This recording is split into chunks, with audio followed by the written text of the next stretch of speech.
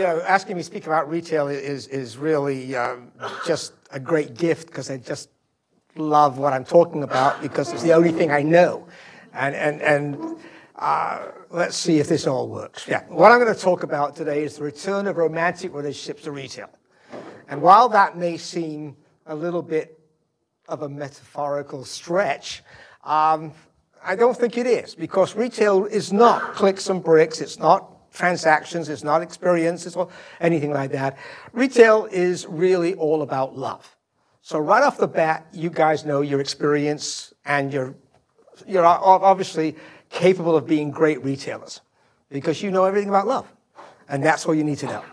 The retail was built on romance. If you go back to the first retailers, the Marcuses, the Neiman's, the Bloomingdales, they loved their merchandise. They loved what they believed in. It was their passion. And they pursued that passion. And the customers basically, I love it was everything you heard at the retail store. That was what drove you to buy. But along the way, retailers lost that loving feeling. And there's a lot of reasons for that, which I'll go into some of them tonight. But the good news is there's an app for that. Okay? And so the reason the retail romance is back is because we now know how to, well, I'm ahead of myself. Sephora, for example, many of you know, developed this app where you could try the makeup on at home. You could see your face with it. How many of you used it? Yes, you got it. Yeah. It's astounding. 200 million women used it the first year. I mean, that's knowing what your customers want. That's a relationship. So it's not the store. It's not the makeup. It's the relationship that Sephora has with you, that they know how you feel and how to access your emotions, and they intertwine it with what they do. So it's not a retail store anymore. It's a relationship with the customer that you must find out what you can do about it and what that relationship is for you. The reality is that technology now stimulates and in fact simulates intimacy. So the very thing that Sam Marcus could do or Mr. Bloomingdale could do on the floor of the store, technology can do if it's harnessed to that purpose. And for many years it wasn't. For many years, technology was its own end result.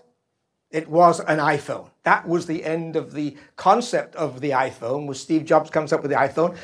I've got an iPhone, he sells an iPhone. What the iPhone is and what mobile is to every relationship in the world today is not what was the original concept of the iPhone. It may have been Steve Jobs' idea of where it could go, but certainly it's not how we thought it when we first bought our first iPhones or our first mobile. We didn't think about all the things that could be at our fingertips through this product.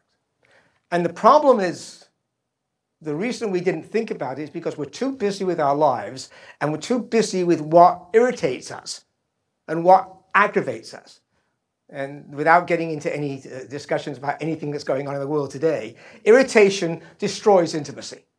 So the moment you have irritation in the relationship, and you all can discuss your partners, what irritates you most about your partners.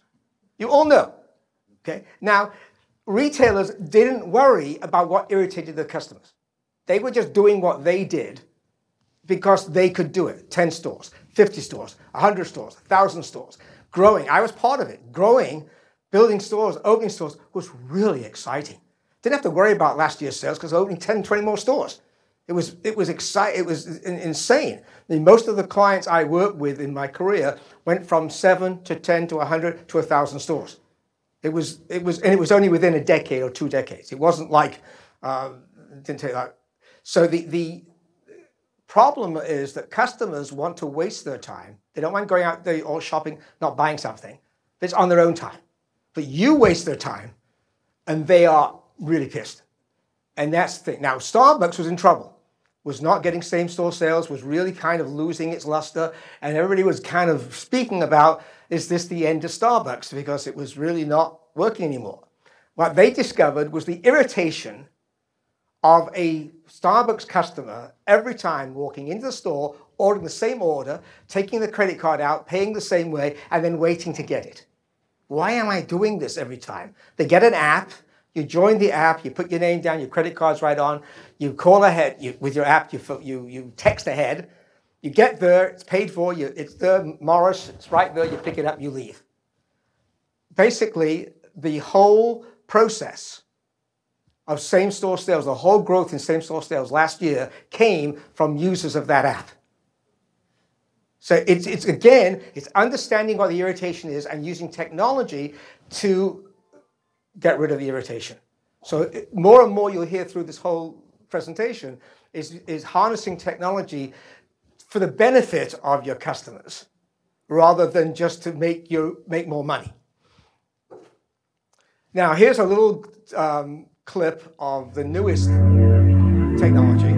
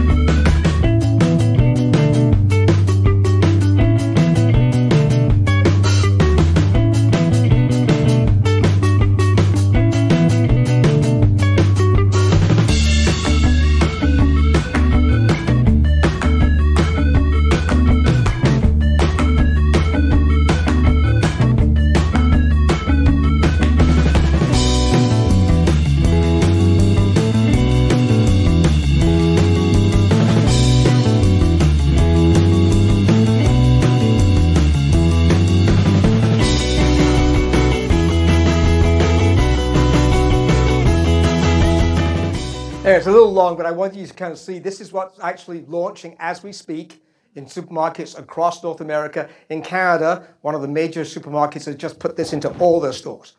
It's functioning as we speak right now and is again moving along the process of how I stay in business and keep my clients and keep my customers happy. The app has taken over into Best Buy. Nordstrom, I won't talk a lot about tonight, but it's one of my absolute favorite stories right now. They are the guys that are making it work. They just opened actually a 320,000 square foot women's store on 57th in New York. That's chutzpah, that's guts, that's courage, that's believing. And Bob Nordstrom says, I have a passion for the store that I still feel. And of course, they have 3 floors of shoes. Why not? It's Nordstrom. They also have a bar called the Shoe Bar where you can actually, as Nordstrom said, I can't imagine why we didn't put shoes and alcohol together a long time ago. Anyway, I'm going to play you a commercial right now, which is I created the phrase store as a brand and sold branding for retailers for years and got retailers to believe that branding built the relationship. Today, technology is part of that branding.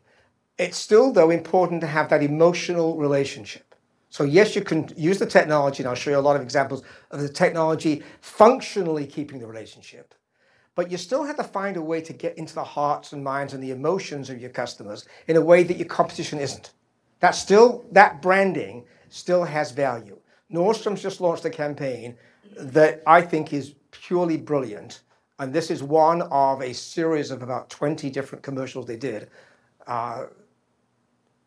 Look at me. Mean what you say. Give it back to her. I want to have a human experience.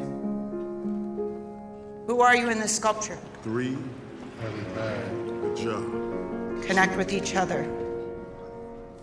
Find the passion. You look nervous. What's wrong? Kinda am. Make your place. Take your spot. Find yourself. Good. Embody your power. Be a big bear. Think of who you are in the sculpture.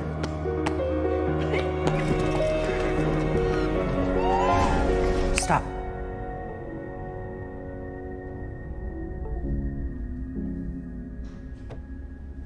Yeah! That was a great battle. An open mind is the best look. I think an absolutely brilliant positioning. And again, for Nordstrom to stand out from the crowd and be, it's unique self and attract to it unique customers who think that way. It's brave, it's passionate, it's an understanding of where they are. Target, again, another company in trouble over the last decade. I think it had 12 consecutive quarters of down sales or whatever the number was, couldn't find its way. Finally, under a new president, has turned the corner and it launched its new loyalty program in, I think it was fall, October somewhere. 35 million signed up right away. Actually, it's 50 million as we speak today. And it really streamlines the relationship at the checkout with the loyalty, the credit card and everything. It's when you look at it now and you look at the simplicity of how it works, you say, what took them so long? But it's hard to do these things, and it's hard to get the management and the leadership to understand how to work through the retailer's needs, get rid of the irritations, find all the ways that everything you do fits together. It's hard work.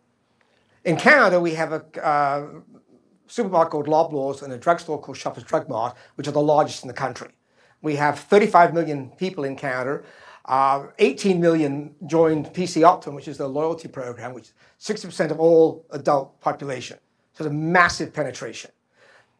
They can communicate with their customers, again, the same thing as Target, the same thing as Nordstrom, in a way that was unknown before. But again, the branding comes in. How do I keep the love alive that makes me different?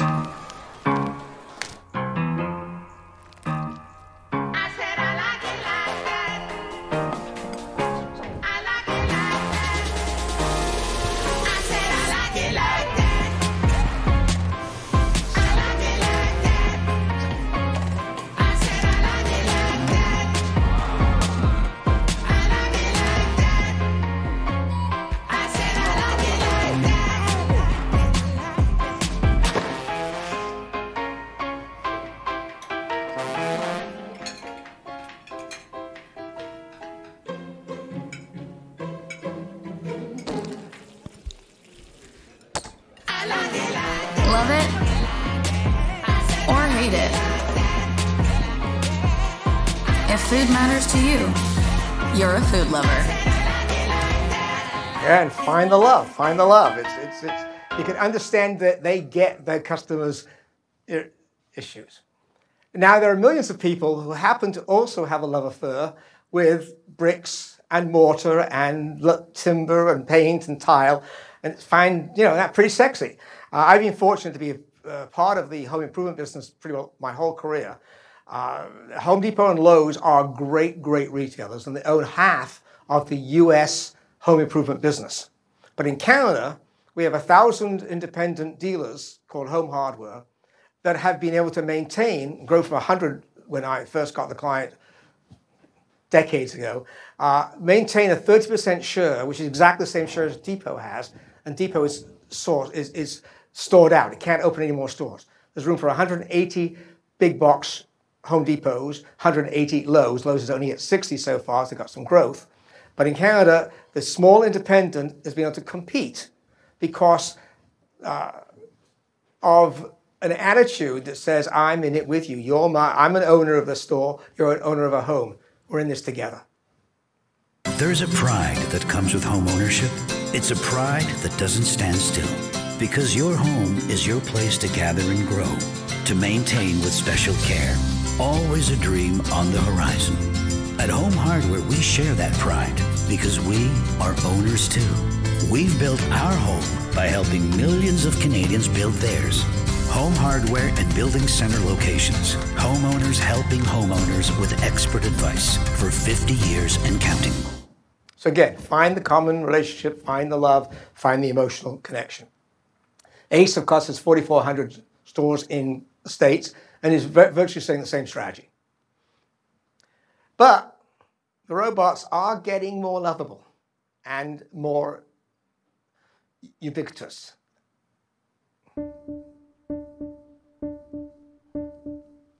You want to make your home better. Our job is to help you. So we're building new tools that help our associates help you better. We partnered with fellow robots to bring you Lobot. We spent close to 2 years honing Lobot, and soon it'll be coming to select Lowe's stores to help you. Hi, I'm looking for some paint. Need to find something? Lobot can show you, and in multiple languages. Lobot also helps our team by constantly monitoring inventory, giving us daily feedback about what is in stock in the store. All of this allows our staff to focus on what they do best, helping you. Again, get the connection. Now Lowe's just partnered, or is partnering, essentially just, with Google, who I am a big, I'm in awe of what Google and Facebook and others have done. But they're partnering with Google with 88,000 mobile units now in the Lowe's stores, connected to Google's cloud using Android phones systems, so that everything in the Lowe's warehouse and in the store is at the fingertips of each associate on the floor. So when they're serving you on the floor and they need any information about anything to do with Lowe's, they can remain in contact with you, still have eye contact, still have a relationship, and get their answer right away on their mobile unit. Again, part of harnessing the technology to service the relationship. And the other part of this whole relationship and the love affair is it's never been easier to show your love. I mean, social media and mobile are literally made for romance, and in fact being a very big part of the romantic growth of the last generation. I mean, where would everybody be without texting their dates or everything like that and a relationship? So retailers were a little late to the process, but we were fortunate that people like Facebook and Google had thought it through for us and brought us in the solutions for us to use.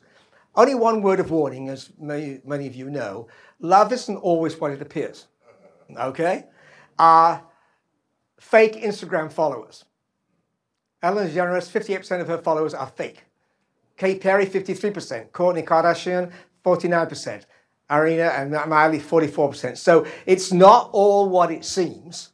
And that's one of the real problems with all of this, is not everything is what it seems. So you have to really be smart in how you connect with all of this stuff to use it properly, because it can take, now, it does work. And Kylie is the first 21-year-old billionaire in America in history, and 175 million followers will buy anything she is selling.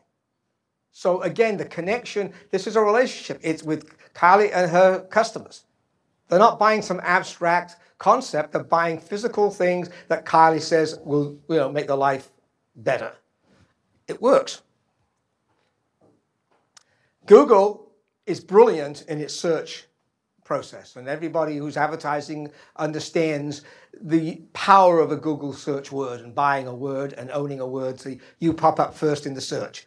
It seemed so elementary when it started. And I never really understood their slogan when they started, which I think was "Do no evil." I think that was the slogan. What the heck are they talking about? Now we understand how evil the fake news, everything like that, we understand how evil all of this stuff can be. And as I said, all the fake followers and everything like that. There is evil inside the technology. So you have to be able to find out or be cautious, be vigilant. So when you're getting married, you start looking for the gowns, everything like that. Up pops David's Bridal. Bit louder. Something old. Something new.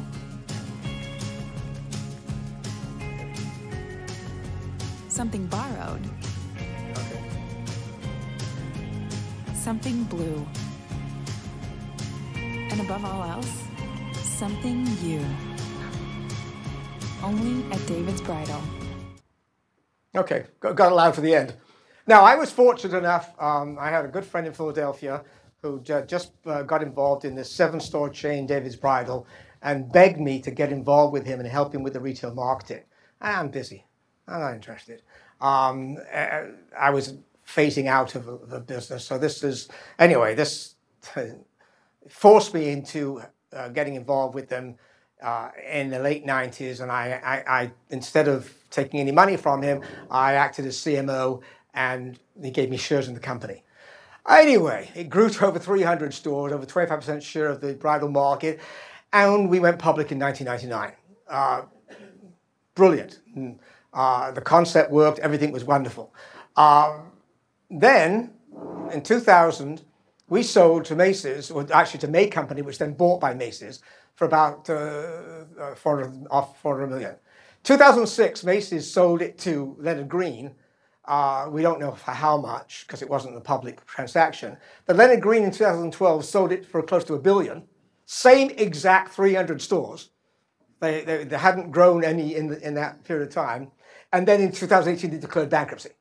And in 2019, they emerged from bankruptcy. So that's the sordid story.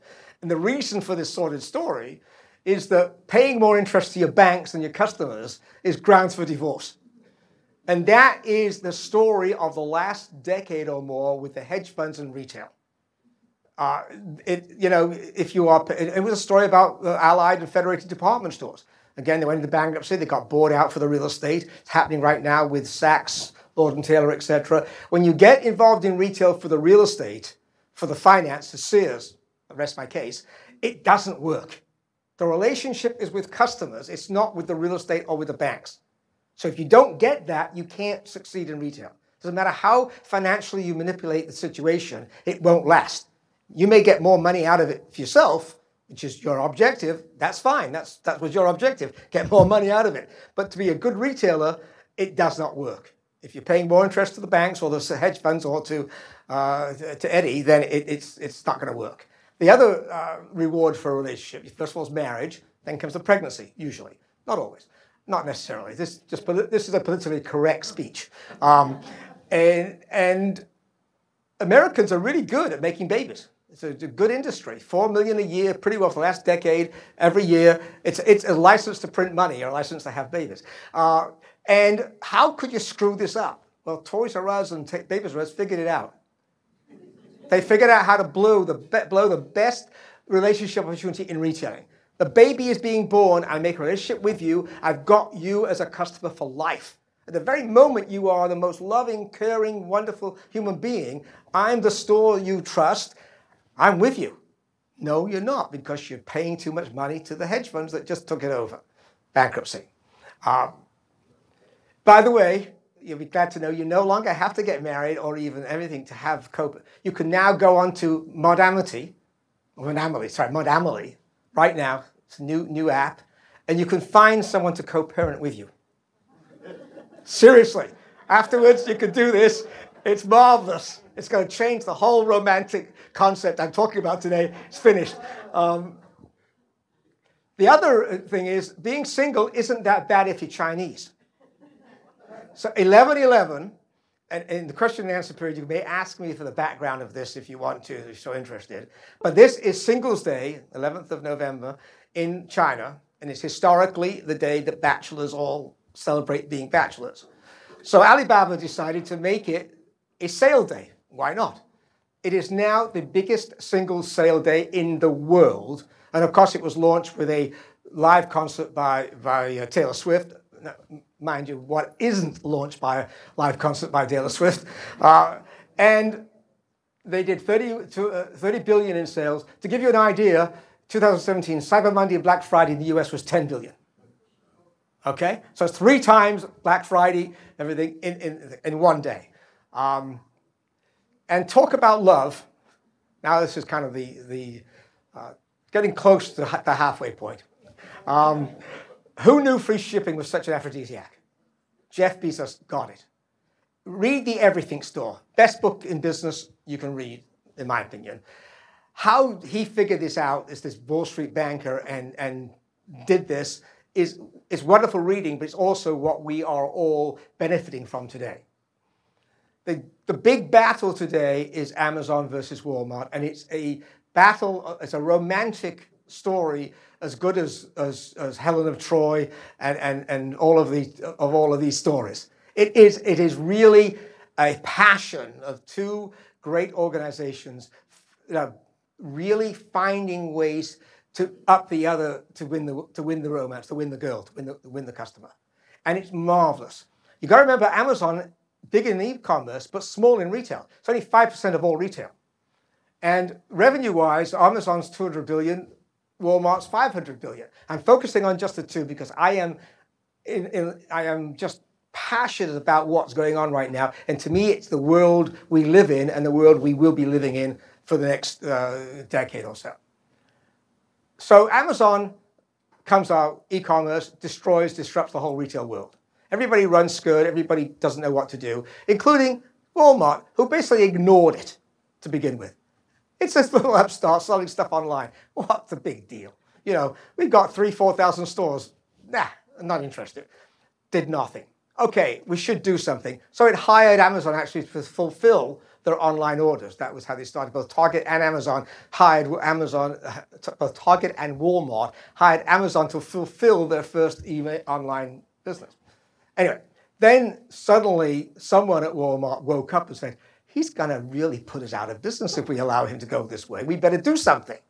And a series of incredibly brilliant presidents, one by one, came up with a strategy. First of all, they said, forget about pull it back to ourselves. We're going to do the same thing as Amazon.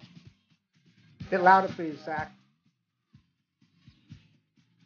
Thanks.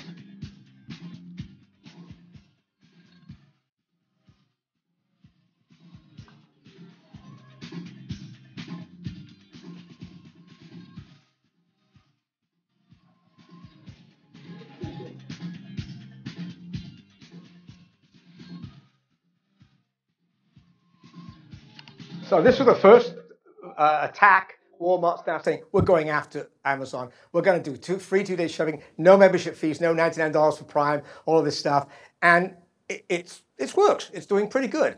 Then another bright president comes in and said, you know, we want to be ourselves. We've got 4,000 stores, and we are the largest grocer in the country, 2.5 times the closest. What are we playing in their ballpark for? And then Amazon makes a huge mistake, in my opinion, that we'll look in the next decade, and buys Whole Foods. Wasn't a mistake for Amazon, but it really scared the heck out of Walmart and said, they're coming after this huge business. We own this market. No one gets to play in our playground. That's it. I'm finished. Enough of being Mr. Nice Guy. And they basically can deliver next day to 75% of the U.S. population. And, you know, they really are huge players in food. And the light that went on in Walmart's head office that said, we are going to be not just the biggest in food, we're going to be the best in food. And we're going to take everything that Amazon's doing, everything that we're going to learn from that, and we're going to beat them. And we're going to invest billions in being the best in that. Same day curbside pickup. It's called now BOPIS, buy online, pick up at store. And it sounds like it's a big deal now, but it was an incredibly big deal when they came up with it because it hadn't yet been perceived of as the right answer. People were still thinking of delivery as the right answer. Walmart has 5,000 stores within 10 miles of 90% of the population. Amazon will never have that. Will never in a million years, never. So now Walmart suddenly starts acting like Walmart, which is when they first became Walmart. They destroyed everybody by being Walmart, not by being some copy of something. So Whole Foods only has 479 stores. So they picked a fight with the big bully. And they'll do okay. I'm not worried about Amazon. But what I'm amazed at is how brilliant Walmart changed its whole organization. And right now they're opening, as we speak, 2 robotic warehouses to supply this. But this is my favorite TV.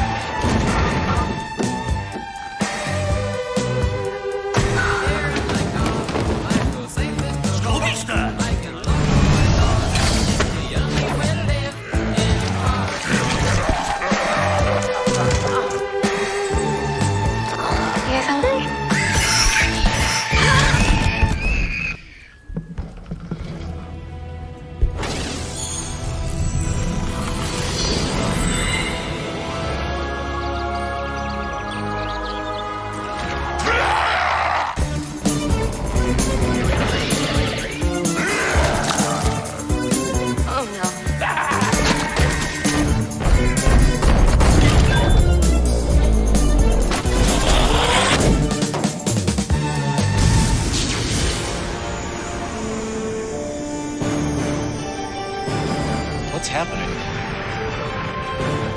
It's the future, Michael. Oh, I'm not Michael. Oh, don't worry. He calls everyone Michael.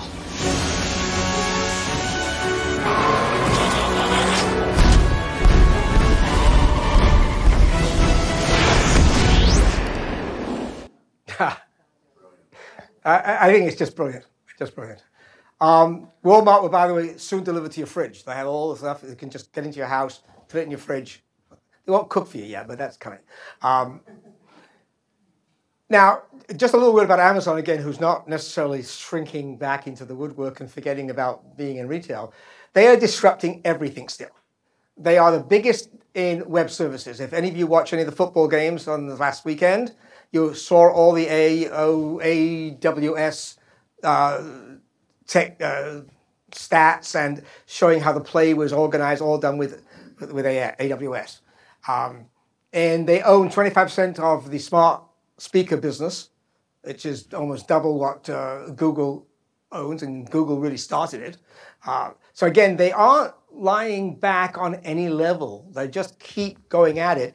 Some of that's going to hurt them because they're not focused enough on the one big thing anymore, but they're doing everything well. And this is another thing that's going on absolutely as we speak. 4 years ago, we started to wonder, what would shopping look like if you could walk into a store, grab what you want, and just go? What if we could weave the most advanced machine learning, computer vision, and AI into the very fabric of a store so you never have to wait in line? No lines, no checkouts, no registers. Welcome to Amazon Go. Use the Amazon Go app to enter. Then put away your phone and start shopping. It's really that simple. Take whatever you like. Anything you pick up is automatically added to your virtual cart. If you change your mind about that cupcake, just put it back. Our technology will update your virtual cart automatically. So, how does it work? We used computer vision, deep learning algorithms, and sensor fusion, much like you'd find in self-driving cars. We call it Just Walk Out technology. Once you've got everything you want, you can just go. When you leave, our Just Walk Out technology adds up your virtual cart and charges your Amazon account. Your receipt is sent straight to the app, and you can keep going. Amazon Go. No lines, no checkout. No, seriously.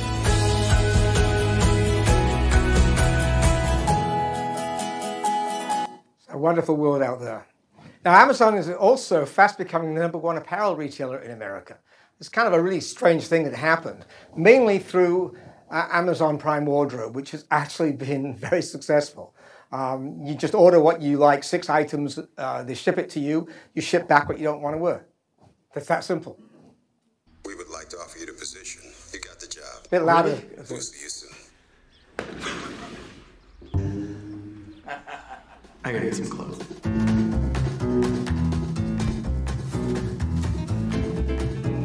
Hi, I'm Derek. Oh, is it Casual Friday? Sorry, guys. I think we can leverage this opportunity. Does anyone know the dial-in? Oh, thanks, sir. I like your pants too. Now, department stores have been the ones suffering through all this, with Walmart's growth, Target's growth, Amazon's growth. The department store business is really in a bit of a bad shape. As you can see from the market share, 9.5% in 80, 5% in 2005, and last year, only 1.2%. A lot of that's due to the fact that they're closing a lot of stores because they're not paying off, but a lot of it's just due to the fact that they're just not relevant. We grew up, you know, Burdines was your store. That was, you had a relationship with Burdines, a credit card, everything. And over the years, they didn't keep the love. The love didn't last.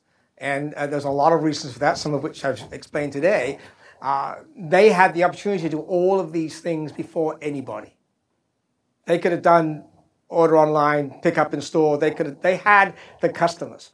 The department stores owned the market, but no longer. The people like Nordstrom's are surviving because they're adapting and growing into their specialty, but they're really becoming an overgrown specialty store.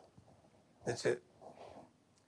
In Canada, TJ Maxx is the other apparel retailer that's doing brilliantly against everybody, Amazon, department stores, with the daily treasure hunt. Finding what you like, finding a good buy is still very, very sexy. In Canada, they own Winners, HomeSense, and Marshalls. 3 different brands, but they're all owned by TJ Maxx.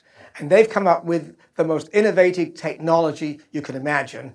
And here it is. This holiday, experience the game-changing retail innovation we call offline shopping. Our cutting-edge human search engine uncovers hyper-real savings. Enjoy immediate multi-sensory feedback to discover the perfect gift. And take advantage of our instant add-to-cart technology. Plus, don't pay for shipping. There is no shipping.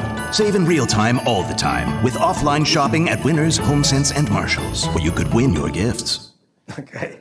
Again, so you go to the full extreme, it works. And IKEA is a Swedish retailer that has conquered the world, and with a concept of serving their customers a unique way and a unique customer. As they say, love is complicated. IKEA is simple, and simple is really what they sell. I'm going to play you a spot right now, which is an iconic spot, only because I like it, not because it necessarily means anything.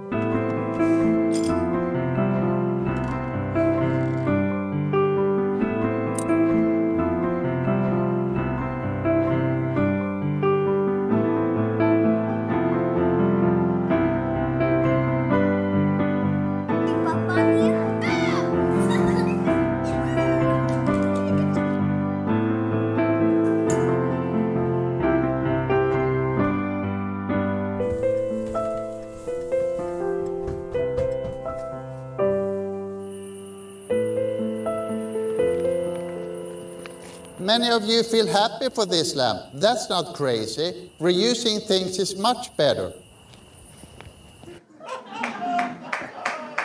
Actually, this is a remake last year of an iconic IKEA spot, which is the same lamp. It's left out in the street, and he comes on and says, many of you are feeling sad for this lamp. You're crazy. It's just a lamp, and besides, new ones are better. So again, they remain true to the relationship. You can feel the love. You can feel the continuity. They're now, by the way, moving into the cities with smaller stores. They tried pickup stores to try and change the game and not have just these big monster warehouses. It didn't work. They're closing the pickup stores. So now they're trying newer city-side stores. And of course, if all else fails, a conspicuous show of wealth has been known to attract the other sex. It's worked for me. Any one of you who've seen the new Restoration Hardware stores has to say, what was he thinking? What is he thinking? But we went to the opening of the new store in Palm Beach, and all of you Miami hipsters were all there, including Matthew McConaughey. I guess he was not a Miami hipster, but he's a hipster. Anyway, again, there's many different ways to earn the love and to keep the love. And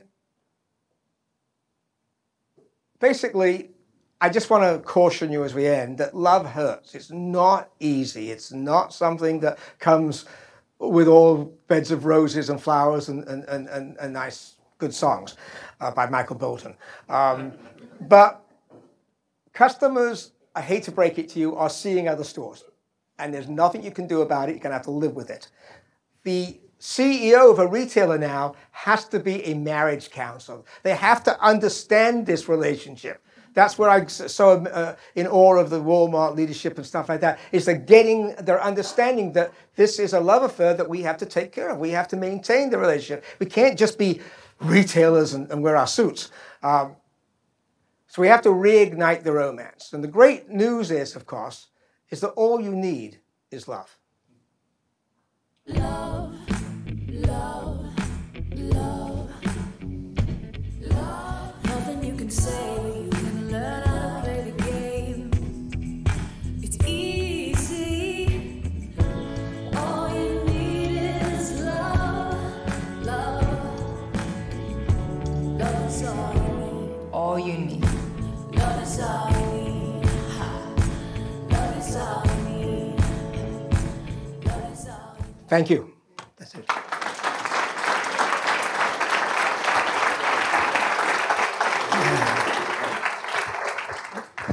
All right, Morris, that was really a wonderful, wonderful tour, wonderful visual tour, and integrating so many corporations into your theme. I thought it was spectacular. We're going to open it up directly for questions. So because it's the new year, I have to remind you that a question is a single sentence ends with a question mark, okay? Some of you may have forgotten that over the holidays, but who would like to get us underway? Do we have anyone who will kick us off? Yeah, please. Wait for the mic if you wouldn't mind. So if we can get the mics around pretty quickly, please. Thank you. Thank you. So what about the love that's either coming from or going into the outlet malls, the stores in the outlet malls, and especially the high-end outlets? It's the same relationship. You're going to that outlet because you have a relationship with that brand.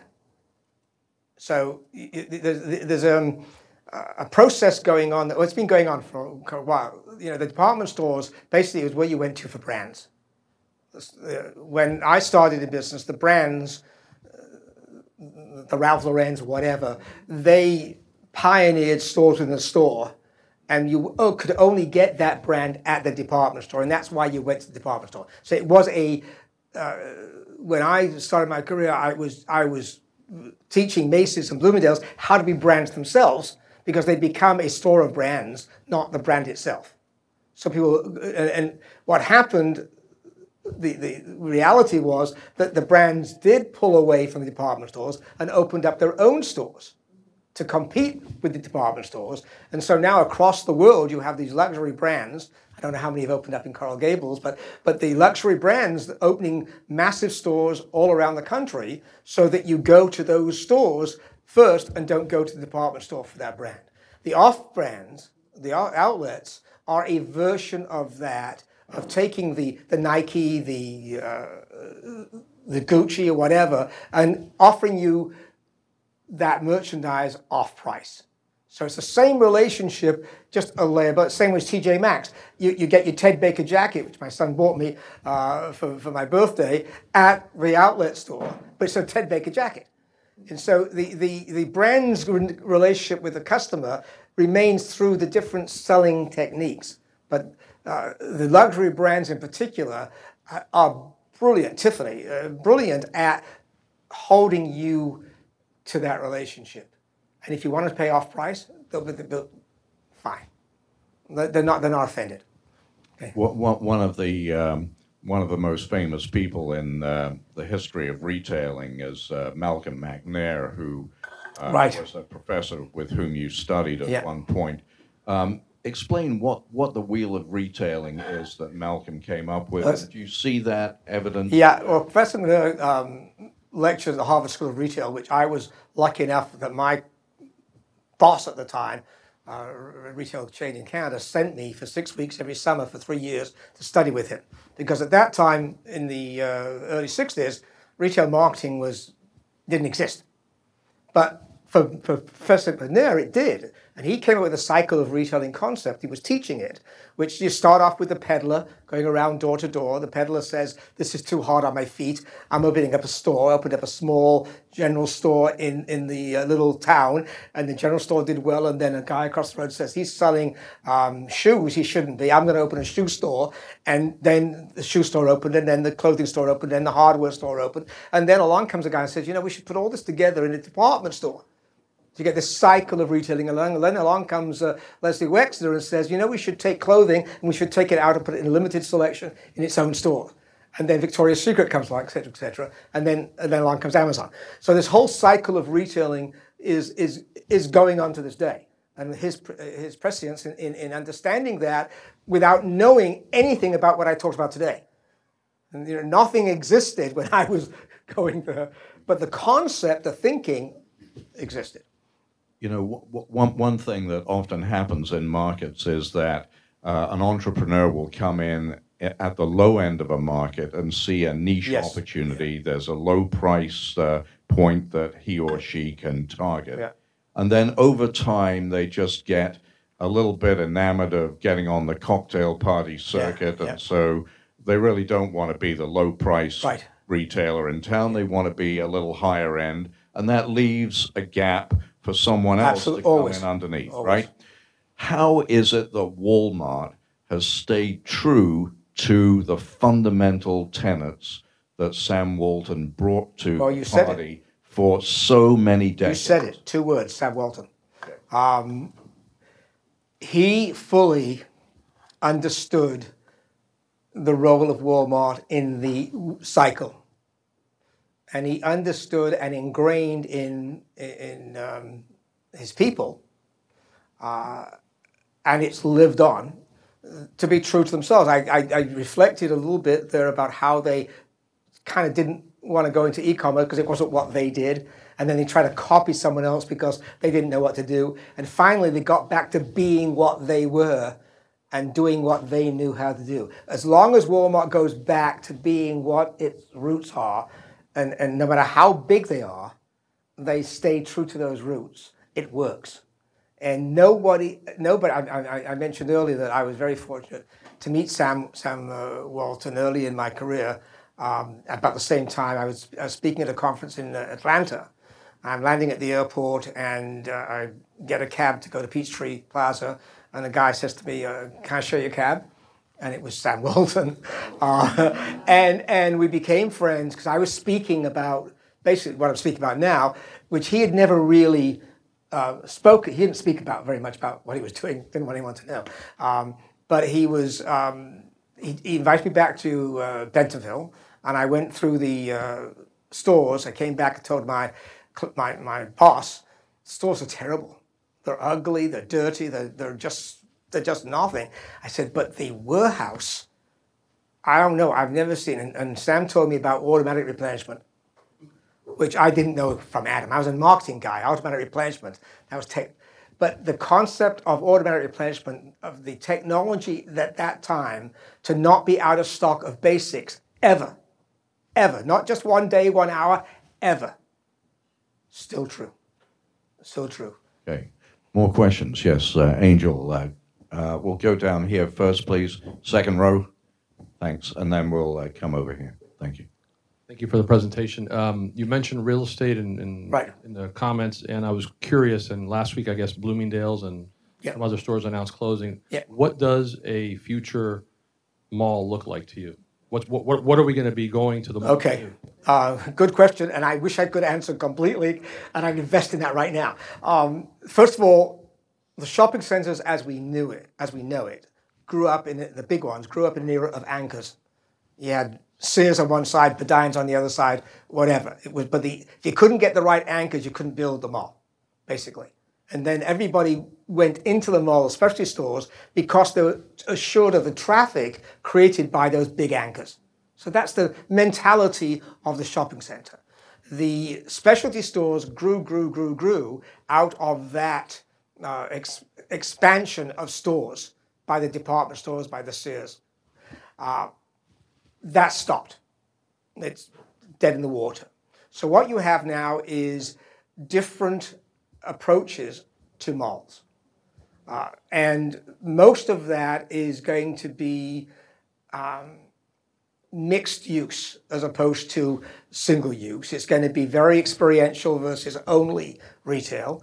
All of the online brands need now, they've found they need a retail outlet because, again, the one-on-one is more meaningful than the online. So a lot of the direct consumer brands are now opening up stores. So there's now a lot of opportunity for new stores to be in. The luxury market is still growing.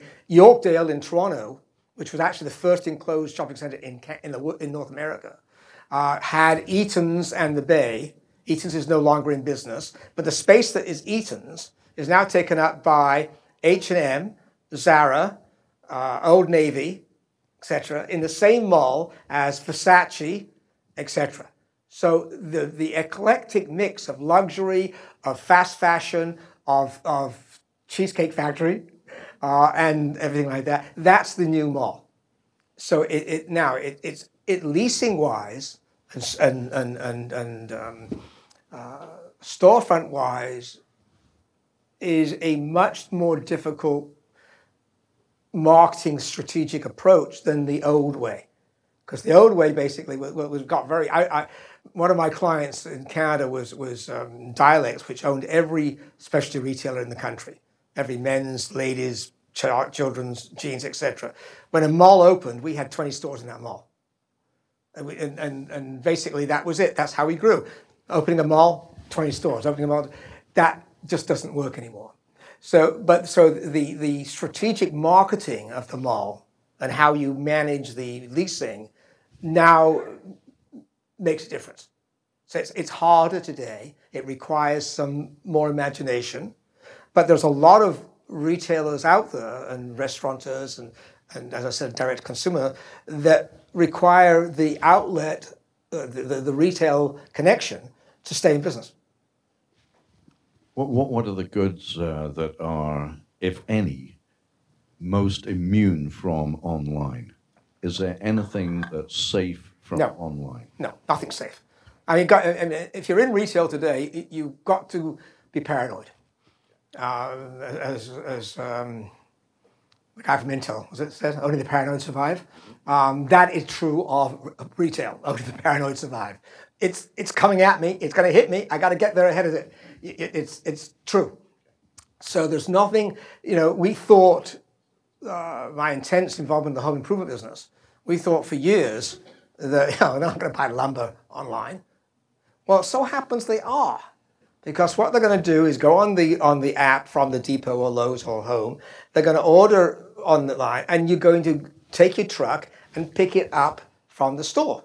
You're going to buy online and pick it up at the store. That is so every retailer is facing a blurred line when it comes to being online, retail, stores, factory, off-price, whatever. It's all blurred. And you kind of stay true to yourself, but it's complicated. It's complicated stuff. Hi, Zach. That was a great lecture. Thank you. Okay. And you talk about love with the brands, and we do have great companies with lots of great brands like Unilever, Procter & Gamble, like ABI. Do you see these companies going actually forward to the retail, using the amount of brands that they have, trying to sell it together to be on the last mile to the customer? To be less? The last mile, so they will be in the retail as well as retail. Okay, it's a very good question, and I can't give you an absolute answer. There are two issues in the P&G brand world, which we'll kind of use as example. And the biggest thing is private brands. So every major food chain, food retailer, Walmart, has private brands. And the private brands are the fastest growing piece of their business. In many cases, those private brands are made for them by the P&Gs, etc. So there is a somewhat, again, a blurred line. It is harder and harder for a brand that's distributed through other retailers to maintain its leadership in the marketplace. Only the very best and the biggest will survive, in my mind. I think it's almost impossible to be a national brand, a packaged goods item, and maintain that brand leadership as you could originally. Because you could buy it with advertising before. If you know the Coca-Colas, you know, they owned their market share through their share of mind. You thought of them first. You know, the idea was if you got if you got a 3 times hit on TV a week, it would be top of your mind. When you went into the supermarket, you'd think Coke. That was basically the old way. It doesn't work that way anymore. There's off-brands. There's a whole aisle of different brands in there. So it's virtually a losing battle. It's not going to go out of business. Procter & Gamble's not going out of business anytime soon. But they're going to get more and more of their business from making the product for retailers. That's my opinion. It's not by any means necessarily true. So in other words, they're going to be cannibalizing themselves, yes. Or they're going to be yes. just losing revenue. Yeah, they're going to have to keep the factories running. Right. Exactly. And to keep the factories running is I make the private brand. A couple more quick ones, and then we'll take a break, and I think there's some refreshments outside. Let's go here first, and then we'll go to you. Keep them brief. Maybe we'll have 2 or 3 questions in a row asked you again as well, and then Morris will answer all 3. Regarding Amazon, are you particularly find a concern regarding the fact that as Amazon continues to expand in technology, and as the quality of technology increases, the quality of human-to-human customer relationship within Amazon is trending to decrease? Okay. Yes. This gentleman here, just while we have you there. Yep, go ahead. Oscar? Go ahead. So you spoke a lot when answering this question about how these like e-commerce companies are starting to open their own stores. Right. Something I've also realized is how these e-commerce companies are starting to reach the consumer through like these pop-ups. Yes. Do you feel that that's an effective strategy, or eventually you have to open up a store? Okay, good question. Okay, I'll start with the Amazon. We take those 2 and take the mic over. Okay, so Amazon, you know, there was an expose of the Amazon work ethic and the Amazon working intensity. It's an intense organization. It's a paranoid organization, and it has to be. There's no room in retail, and I'll use Amazon in the big retail world, for the faint of heart. This is not a game. This is a tough, rough, dirty business. Only the roughest, toughest, dirtiest are going to survive. We're not in the business to be nice. Our relationship with the customer is where we're nice. We can be sweet and wonderful. Now, can the culture of the company be brutal and still be courteous and nice to the customer is, I think, your question. And that's the question that I can't answer yet. I would lay arms that the cultural changes in every corporation are improving. And I would say that the concern about the culture and the concern about being good employees and good employers is a real issue that's being faced by everybody. And the Me Too movement is part of that. It's part of how do we treat people better? How do we treat people nicer? So that's going to be, I can't predict exactly, but my feeling is that the HR role is going to play an increasingly important role in the culture, which will spread out to the customer. As far as pop-ups, brilliant. Pop-ups have become the hottest new idea, especially for direct-to-consumers businesses. And most of the department stores now are surviving on pop-ups because they're coming in and doing great business. Also, one other thing, just to add to the pop-up is very successful. It kind of does have a somewhat limited lifestyle, but I can't tell you what that is. The other interesting opportunity, I'll come to that something. We'll talk about it. Okay. Let's take this one. Thank you for your presentation. Thank you. When you have a business model that's proven to be successful, how do you adjust and reinvent yourself as opposed to growing complacent? Going into the basement? As opposed to going complacent, which is the same. Okay. First of all, same thing. First of all, again, I go back to marriage. Now, most of you are too young to be married, so. But anyway, all of us that are married know that keeping a marriage healthy and alive takes a lot of work, a lot of intensity, and every day you're on trial. Every day you get in the morning, does it last another day? It doesn't feel that way necessarily, but I want to tell you, you don't keep up your side of the bargain, that is true of business, of any business. There is no absolute divine right of success or sustenance in any company. If you aren't taking care of your customers, and if you don't understand your customers, and you are talking to them and believing it, doing the research, analyzing the irritations, saying, how can I solve that? Daily. Literally, it's every day, everywhere, all the time. Only the paranoid survive. There is no other way.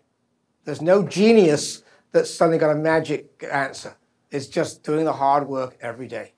Okay, let's stay. I think there was one more over here, and we don't want to shortchange the lady here. Wait for the mic, if you wouldn't mind, please. Okay. Give it to the young lady first. Thank you. What are the new Walmart neighborhood markets that are going automated completely? Yeah. Doing to the rest of the market, like Publix and Winn-Dixie and all that, because I happened to walk into one the other day, and it was like the coolest thing. Everything was automated. Yeah, it's like the Amazon Go. Yeah. Sort of. Yeah.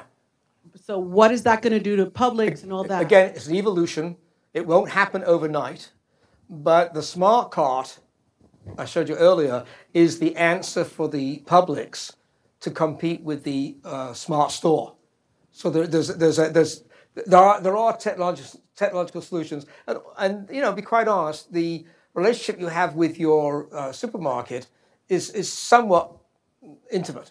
You know, it really, you do care about where you shop, and you like their food, their fresh food. Fresh food happens to be the frontier that everyone's going to fight over right now. Getting fresh food to your door delivered for free is where the battle is being fought as we speak. I can't give you the answer, but all of these things are going to change the supermarket as we know it. And it will not be 10 years from now as we know it now. Okay, last question goes to the city of Coral Gables. Oh, of course. Perfect. So a little bit more on pop-ups, please, because Francesca, the city, the chamber, and others are curating a pop-up that's going to open in the middle of the spring. We've given very favorable terms to, obviously, folks. They applied for the program. It's going to end up being a gallery. But love to hear what others are doing, because I think this, for us, is a great way that we've been incubating some new brands on Miracle Mile. Okay. My position on pop-ups may not be the normal one, but I believe the pop-up's greatest strength is in brands that already have a following. Okay? So when you've got Gwyneth Paltrow and Goop, she's got the following. Her pop-up, guaranteed success. It's a big event. So I believe pop-ups are best used when they are a retail, a real-world expression of something that only lives in the ether right now. So that's as one rule. The other part of that is that the